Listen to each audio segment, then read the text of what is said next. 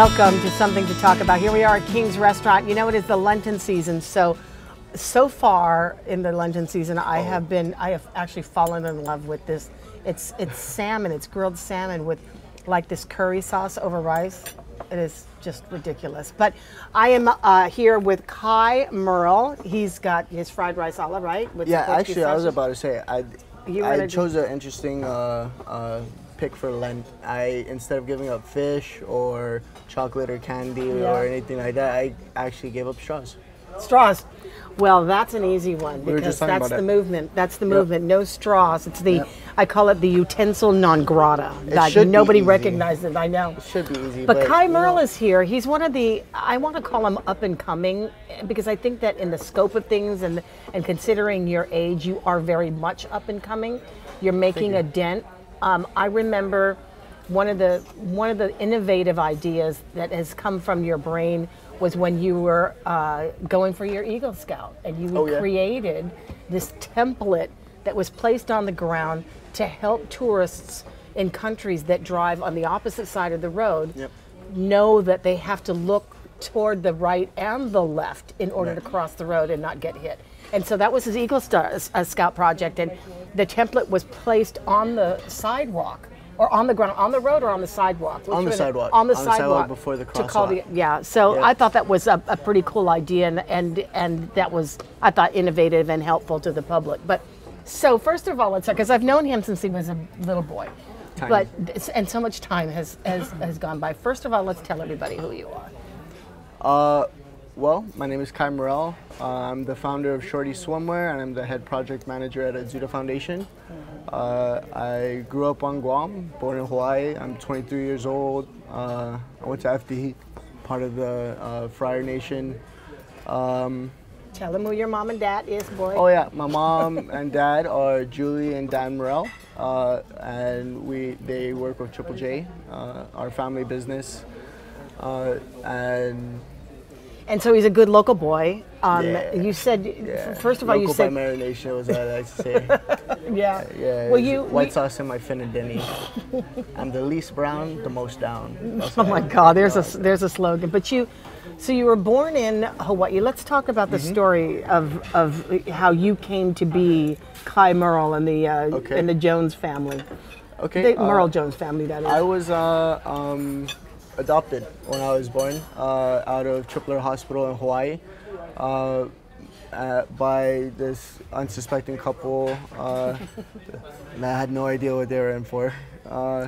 And they brought me to Guam. They were just passing through Hawaii and happened to fill out an application with the right people, and it just so worked out that when they got to their destination, they got a call saying there was somebody that chose them. And it was the biggest blessing of my life, was that first decision before I was ever even born. Probably the biggest moment of my pre-existence as well. Well, I mean, second most important. But that decision of choosing these parents is really what set me up for everything that I'm doing now. My parents taught me everything. Like everyone says, they're your first teachers, and I wouldn't be a quarter of the man I was today if it wasn't for them. Yeah. So I owe them everything, and the Jones family that adopted me, it wasn't only only my parents, it was a whole family effort. You know, they say it takes a village to raise a child. It definitely took all of Barragata. I'm sure a bunch of my friends down at Agate can attest that it took most of their village too to keep me under wraps. So they got just about. This is where, you know, you have a very creative mind, and you're always searching to do something. But most importantly, and much like your family, most importantly, trying to find projects that benefit the entire community. Right. And it's easy for a young man such as yourself to be born into a prominent family to go off the rails and and just sort of abuse the privileges. But that's not the kind of family that you were raised in, and you have to sort of hold your own in the community. So most definitely, they were learn by grit kind of family. No handouts are few and far between. They made me work and learn work ethic. My entire upbringing, it was I wanted new shoes, I gotta go wash cars, you know. I want to take a girl to the movies, gotta go wash cars. Yeah. And it started when I was I don't think I'm supposed to say. But Okay, don't say it then. Oh. Not to, Yeah. Oh, I see what you're saying. Okay, don't do it. yeah, I started at a young age. You started. Well, I mean, it just Pretty much happens the to be first that you time- had a family business that does things like this. So Right. it's all training. It's And not like you were it on the wasn't- payroll. Yeah, Yeah. It wasn't like I was an employee of Triple J. It was I would go and kind of finagle $50 out of my grandpa here or there for. Well, you were days doing work. what normal boys would do at that age. Mom says no to the shoes. I'll go check grandpa and Yeah, he'll make me work for it, but I'll get the shoes. Everybody worked the magic. Everybody worked the magic, and you learn how to do it. There's nothing wrong with that. The interesting thing is that now that you are in your 20s, you have gone back to research some of your pre-Murrell life, right? And you have an incredible story about finding people from your life that connects I do. you. I'm extremely blessed in so many ways. One of my biggest blessings recently was being able to reconnect. Ooh, I'm getting Really? chills. Yeah. But I was able to reconnect with my birth family after 22 years, I believe, of not knowing and having questions. As every adopted or foster or a child that doesn't have both parents, like we all have questions. And I went 22 years without ever having any answers, and I was about to make a huge significant change in my life for the better, and I didn't want any of the questions that I felt were a hindrance to me to keep weighing me down with all of this positive stuff that I have moving forward. I wanted to get all the questions out of my head, all of the issues that I might have had out and cleared, or got to solve the problems, or at least change the questions. You know, I'm tired of asking myself the same questions. Let's get to a deeper question or get to an answer. Yeah. And I was just ready for it. And like I said, I'm so blessed. And a big part of that was the fact that I didn't rush the process. So many. It took some time to blessings get I mean, it took the research to find. Right, like Find your family was. Oh, okay, choked up a little I'm bit. sorry. No, not at all. It's with happiness. Like I don't know what it was in the cosmic universe of things that gave me such an amazing opportunity, and had the people that acted the way they did, acting the way that they did. I have no idea why that worked so perfectly for me, but it did, and I'm trying to make the most of it and trying to share those blessings with everybody else, which is why I really thank you for letting me tell this story, because it's actually a story I believe a lot of kids need to hear, because for a long time, when I was younger, looking at it, I was always mad, or I was always hurt by the concept of my birth mother giving me up, or and it's a really down to your core like kind of issue. Like a rejection. You felt more Yeah, like a rejection. it Okay. was- So you questioned why. Yeah, it was. It's a very, very, very deep-rooted issue in my adolescent mind for very, very many years, way more years than I'd like to admit now. Unfortunately, I had the thought in my mind that she was the first person ever that was supposed to love me, and instead she chose to give me up, which was very hard for me growing up. And it led to a lot of other issues, and it still has some remaining scars and stuff like that that are still that still hurt me to this day. But I've moved past it. When the cosmic universe sort of came together, did you finally have a chance to talk to her and ask her those questions? I did. So last year's summer, this last summer, I finally found myself at a place of maturity where I could go into a meeting with her, not mad, not angry, not upset, from a thankful perspective. I realized that if she hadn't done what she did, I would have nowhere near the same opportunities to make the change that I need to make in this lifetime. She could have started by not giving me up, and I would have never had the amazing opportunity of meeting the Jones family. She could have claimed that it was the drugs or whatever that was affecting her brain when she chose that family, and then came back and got me years after. She could have contacted me and told me when I was way too young to understand what was going on or what I really wanted to say or how I really felt, that she was my birth mom and that she loved me and all of this stuff, which I needed to hear, but at the right time. And that's amazing that you say that there's a maturity. Listen, I want to take a break so you can hack into that. I want to take a break, and then when we come back, maybe that's why I'm getting emotional. I haven't eaten breakfast yet. When we come back, we're going to talk to Kai about where all of this cosmic energy and good fortune has brought him into a place of service to the community, and we'll talk about that here on Something to Talk About. We'll be right back.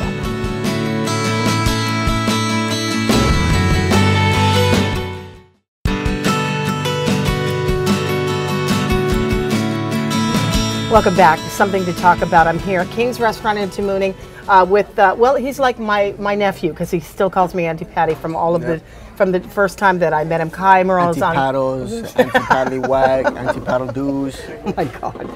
But Kai is making a splash in the community. I've noticed over the past year or so, things that you have done. I want to pick up, before we left for the break, we talked about how your universe aligned, that you were able to contact your mother. Right. And I think it's important, something that you said that's I think is very helpful for kids who are going through that kind of identity crisis, is that the maturity, the time of your life when she reached out to you was the time you needed to fully understand, because you were angry when you were younger. And I was sad, and it made me depressed for many years. Yeah. And I needed to go into that conversation with a clear head. I realized that was for years me judging another person without ever knowing their situation, without ever hearing from their lips an explanation or anything. And when I got older, I realized that life's hard. And there's an inexplicable amount of things that she could have done other than choose than what she did. And because of those decisions, you've also forged new relationships with other blood relatives, right? Like I was saying, last summer, I had the blessing of going to Hawaii and trying to track them down. Also, they gave us straws. Yeah.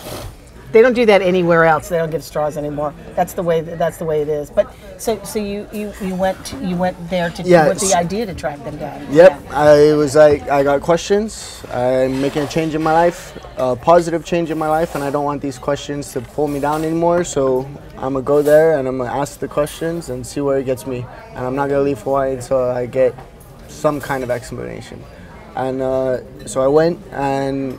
I was able to get in contact with her. I knew she was worked with a hair salon, so I kind of started looking around through there, and then I found her on Facebook, and we went through there, and then I met her for the first time, and it was a crazy experience. She came up to our Airbnb, and just wild experience. But basically, I just wanted to thank her for making the choice that she did. I'm not saying I had the easiest life in the world with the family I had. They made me work hard, but I know for a fact that I had the best family I could to prepare me for what I'm about to do. Yeah. And so she also introduced you to somebody. Right. She introduced me to a couple somebodies, actually. She my two little brothers, and it was a huge shock to me. I had no idea they even existed. I didn't know I had any siblings, really. And it was like this huge Did you guys emotion click for right me. away? Yeah. Well, I have two brothers. Right. There's Morgan and McConaughey. And McConaughey's 11, and He's very like the bad boy side of me, where he's just like. Oh, there was something you had in common with McConaughey. There's a lot. Okay. There's a lot. And then me Morgan's and McConaughey have older. in common. Morgan's older. She's 19, and actually, well, yeah, he's 19, and he's more laid back and calm and silent type. He has very, very many things in common with me in terms of kind of my social awkwardness. I'm not good with crowds, but I love talking to people one-on-one. He's very much the same way in terms of how he interacts with people, and just kind of his aneurysms. I see it's weird. Wow. So you guys click right away, and now Morgan lives here. Yeah, right. I flew him out. I was like, I started talking to him about what he wanted to do, and a lot of the stuff that he wanted to do fell perfectly in line with what I was already doing. I was like, look, man, I'm sorry I didn't get to know you for the first 22 years of my life, but I want to change that, and I love what you were just telling me about. He had no idea what I do, by the way. I was like, come to Guam. Trust me, come to Guam. Let's do something. You want to do that? Let's do it. Come to Guam. I'm already doing it. And I started to tell him a little bit about the businesses that I'm opening and stuff like that, and he loved it. Which perfectly streamlines into what we're What are we going to talk about? Because I am fashioning, by the way. There we go. This great invention. What is this? This is our He says he just showed me. He just gave me a wrist and he put a bracelet on. Yeah. Well, you're on the phone. I didn't want to interrupt. Yeah. These are accessories. They are accessories that are meant to help kids access Zoris. So we're a completely eco-friendly company. Shorty's from the foundation. We wanted to be Guam's eco option for clothing, accessories, and we have a lot of other cool little trinkets and stuff like that coming out that is meant to not only help the community with its products, but help the earth with its products, but help the community with its mission. And I wanted to build a company that I want to make eco-friendly fabrics, and this idea of using recycled materials a norm. What is this made of? A must. So there comes with two bracelets in every one of our packages. Okay. The strings themselves are those black nets you see all over our beaches. The ones people make hammocks out of. There's a huge mountain down at Port, and we named it Shorty's Mountain. And we've been working on pulling the nets from there, and we cut it, hand clean it, hand tie it. So every single one is different, hand cut here on Guam. And then we fasten it to our repurposed sea glass bead.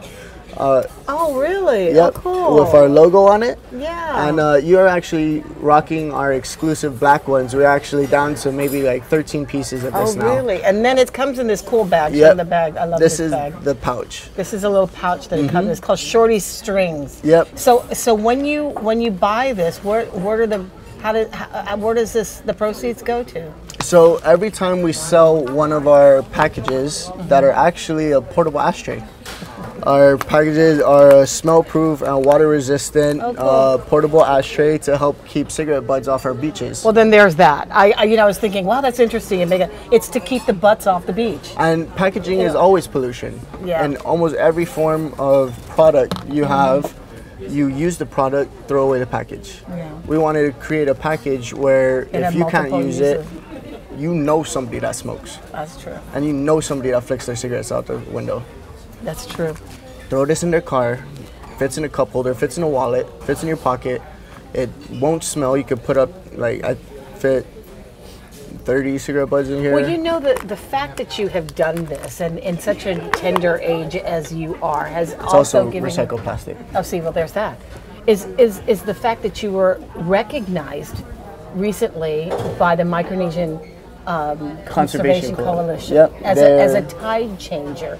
I was. And I think you were like the Or youngest. I was nominated. You're nominated, right? Yeah. But one of the youngest too. Yep, and I lost very, very.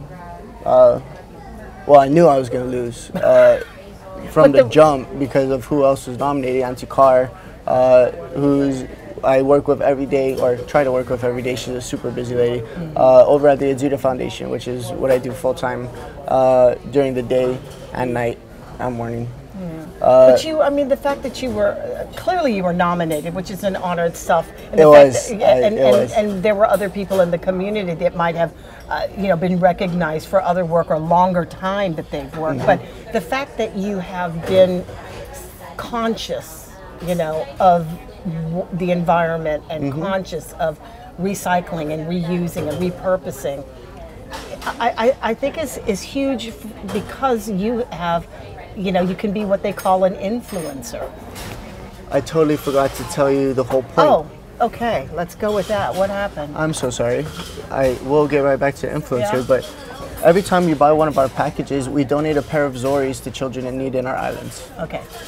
That's the main reason. I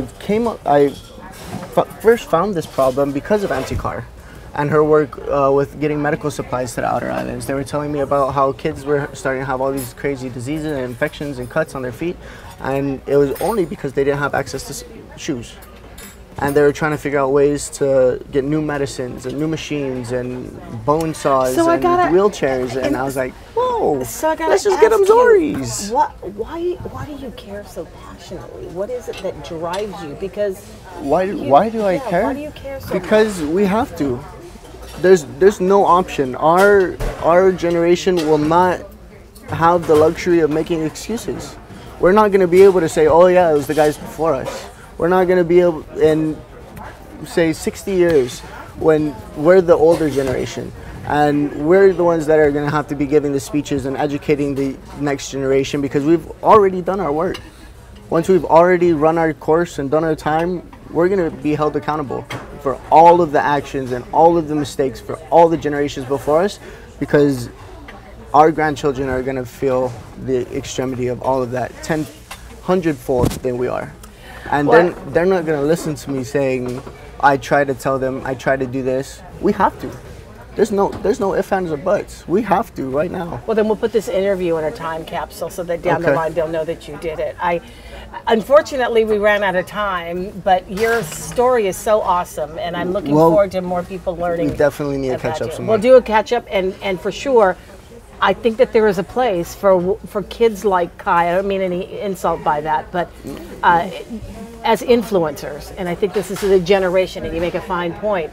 There's no excuses. You have to do it. And that being said, I don't mean to take your spotlight here, but I need all the help I can get. Okay. Like there is no shortage. How did they find you? Can they find you on Facebook? Hit me up on Instagram. That dude Kai is easy. I'm just that dude. K-A-I that dude K-A-I. Okay, yeah. that dude Kai. Yeah, hit on me up Instagram. and ask me how you can help. We need people all the time that want to help. So that's awesome. Thank you. We appreciate all the help we get. No, thank you. That's something to talk about. We'll talk to you next time.